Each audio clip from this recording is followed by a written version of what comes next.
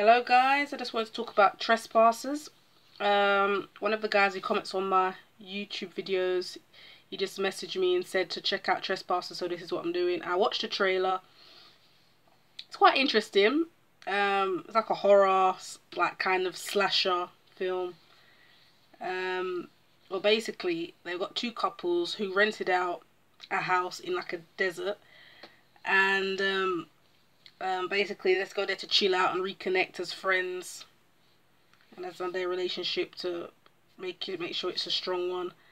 And they get a knock on the door, and there's this woman who's like a neighbour from that house where they rented, and she's like saying, "Oh, my car broke down." Oh, the total obvious one, what everyone always says in like a horror film. But anyway, yeah.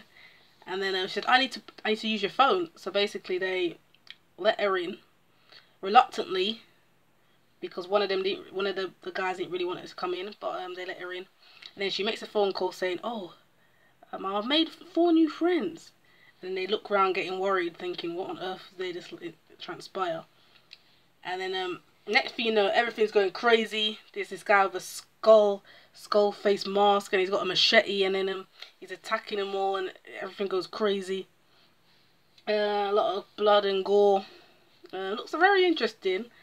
I can tell it's going to be a good film. A lot of people's going to like it because of the fact it's got blood and gore in it, and I think mostly because it's a slasher film, not because it's a horror, to be honest with you. It's more, to me, not even much of a horror, it's more of a slasher. I think they shouldn't even have called it horror, to be honest with you. To me, because horror's like, for me, it's like more deep, but this isn't as deep as I want it to be. So for me, it's just a slasher, not horror. Sorry guys, but I liked it. It looked like there's a lot that could actually happen in this. I hope it's got this strong storyline, and it's gonna be, you know, great acting. I think will pull this off, because the story is just a basic one. So I think the acting has to be strong, and even if the fight scenes as well, for them trying to escape these people with machete and skull faces.